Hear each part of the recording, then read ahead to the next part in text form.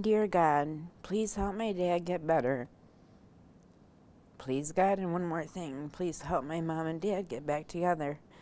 P.S. Love, Bianca. A couple of big requests made by somebody small. Kind of hit us, choked us up a little bit after reading it. Melissa Smith and her fiance Charles Broadberg were at Munson Healthcare Cadillac Hospital on Monday. Melissa, who has been struggling with some health problems, noticed the hospital chapel's stained glass windows from the waiting room and decided to go in for some extra comfort.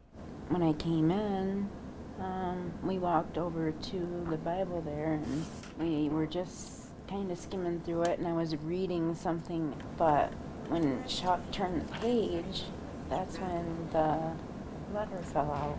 Melissa picked it up and read it. She and Charles were immediately touched. Seeing something like that from a child is just a true blessing. It really is. Pretty neat for a little kid to do something like that. Charles shared the note on his Facebook page, hoping others would pray for the little girl and her family too. Chaplain Ed Gilbert has been here at the hospital since 2000. He says he's seen a lot and has prayed with people of all ages, but this little girl's letter definitely sticks out.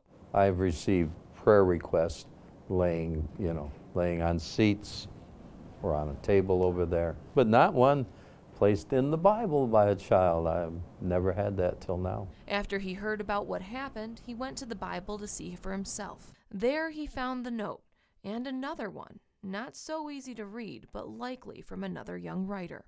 Prayer of a child sometimes is more powerful faith than some of us adults. For Melissa, it's brought a comfort during her struggles she didn't expect. I've been struggling with a little bit of health problems, and I can kind of relate to where, this little girl is coming from, and I really hope her prayers got answered. I do. In Wexford County, Megan Morelli, 7 and 4 News.